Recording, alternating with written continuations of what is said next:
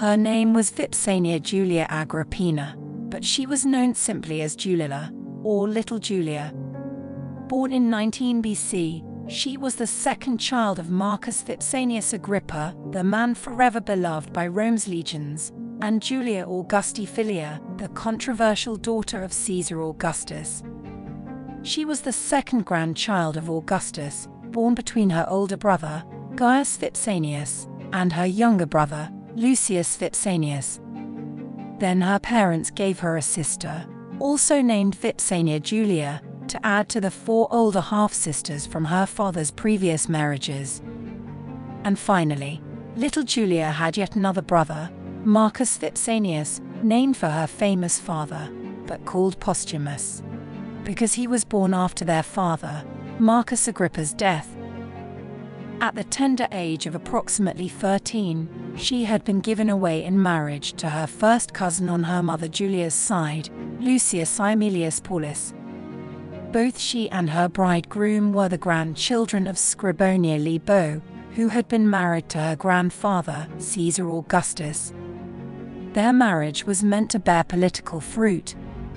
In that same year, when Julilla had been wedded to the son of her mother's sister, Cornelia Scipio, her 14-year-old brother, Gaius, had been unanimously elected to the consulship by the people of Rome. Her brother was now called Gaius Caesar. Her new Claudian stepfather, Tiberius, was a threat to her grandfather's succession plans, but Julilla's mother, Julia, and grandmother, Scribonia, had hoped to stop him by discreetly managing her brother's election.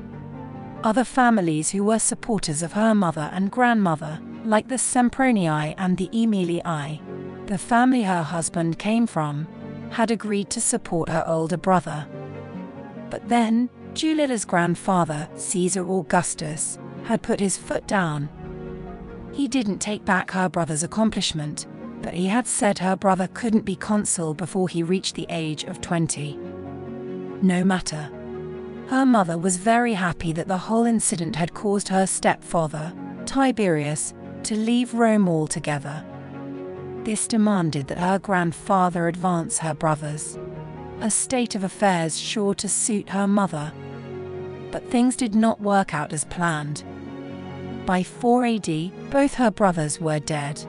Her mother and grandmother were being punished on an island, while her stepfather had been brought back to Rome. Her poor grandfather was now completely surrounded by Claudians, who supported her stepfather, Tiberius. The people of Rome had noticed, and they didn't like it. The plebs had protested the harsh punishments given to Julilla's mother and grandmother. For several years they had marched in the streets shouting at her grandfather to release the merry widow. But when her stepfather, Tiberius, had been formally adopted into the Julian family, following the mysterious deaths of her brothers, Gaius and Lucius Caesar, the plebs had begun to ask questions.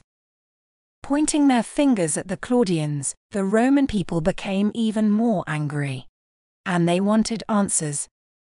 Julilla's grandfather sought to appease the public by moving Scribonia and Julia from the isolated island of Pandataria to the town of Rhegium, back on the mainland. He purchased a domus in which they could live, and extended to them a generous monthly allowance. Though Julilla's mother and grandmother were now permitted to move about the town, they were forbidden to return to Rome, nor were they allowed to shed the watchful eye of their guards. Caesar Augustus further attempted to subdue the anger of the people by finally adopting Julilla's last brother, Posthumus Agrippa. But the people's outrage was anything but subdued. Gaius and Lucius's adoption had come with promises of career advancement. They had been given offices, priesthoods, and titles, all in advance of the legal age requirements. But for Posthumus Agrippa, nothing. No preferential treatment was offered. And so, the plebs intensified their efforts. In 6 AD, the demonstrations on behalf of Julilla's family took on a more sophisticated tone. At night, as the citizens of Rome slept, bulletins and pamphlets began to appear on buildings around the Forum Romanum. These pamphlets, attributed to a Publius Rufus, generated much sympathy for the fallen scions of Marcus Vipsanius Agrippa, alleging blood on the hands of the Claudians.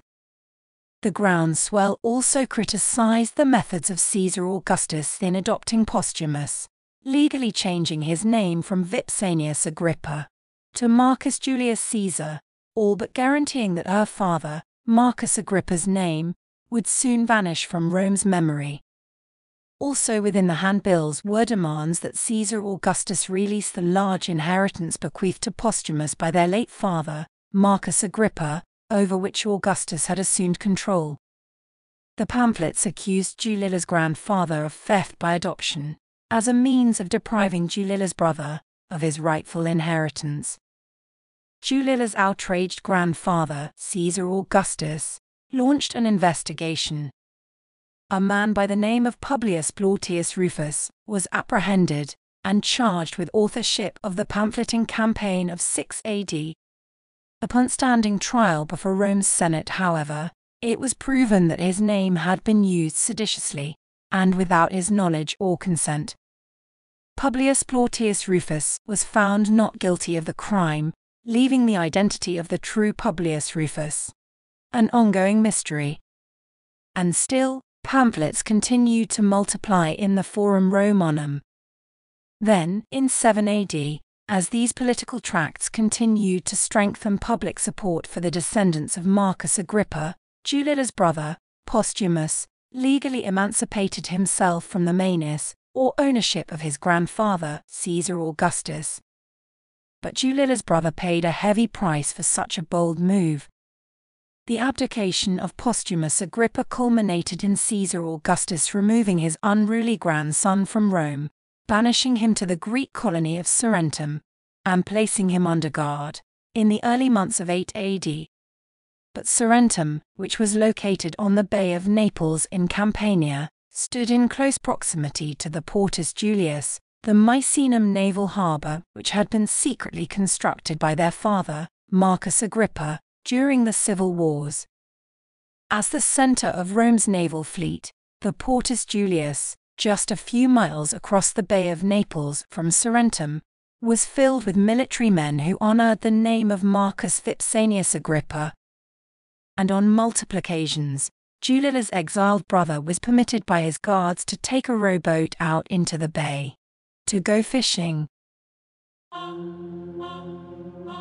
Before long, news of a plot reached the ears of Julila's grandfather. Two men, Lucius Audacius and Asinius Epicadus, were said to be spearheading a full-scale plan to rescue Julila's fallen family.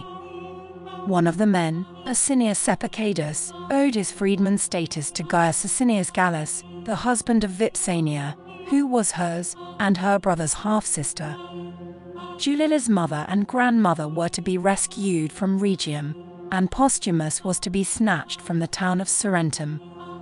Once reunited, Scribonia, Julia, and Postumus were then to be rushed to the safety of the legions, likely at the Portus Julius.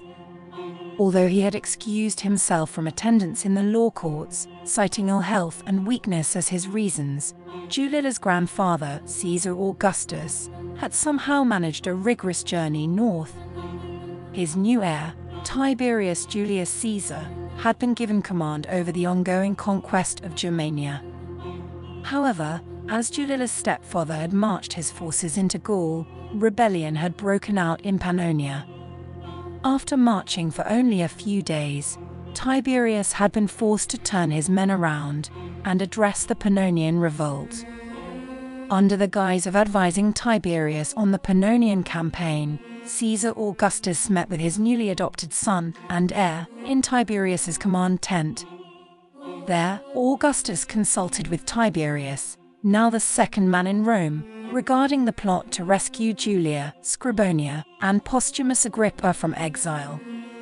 By the time Julila's grandfather departed from Pannonia, the matter was settled, but not to the benefit of Julila's fallen family. Upon returning to Rome, Caesar Augustus took action.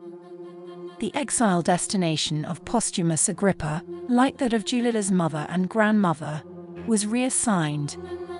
Guards escorted Julila's brother from the town of Sorrentum, removing him from the grasp of the populists, and transported Posthumus to Planasia, a small island north of Rome, situated between Corsica and the Italian mainland. The inheritance Caesar Augustus had withheld from his grandson, he donated to the legions stationed at the Portus Julius. Now, with his movements severely restricted, and even more guards to keep him company, there would be no more fishing trips for Julila's little brother. But the battle for the survival of Marcus Agrippa's descendants must go on.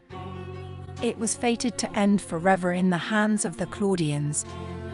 But Julila and her husband, Aemilius Paulus, would now become the secret figureheads of the populist attempt to overthrow the Claudian power, a power which besieged Julila's aging grandfather.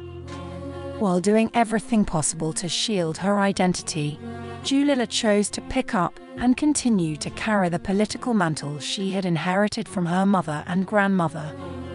One way or another, Julila would free her family. Then, the remaining descendants of Marcus Vipsanius Agrippa could exact their vengeance for the deaths of her brothers, Gaius and Lucius Caesar. Deaths that could only have been wrought by the Claudian usurpers,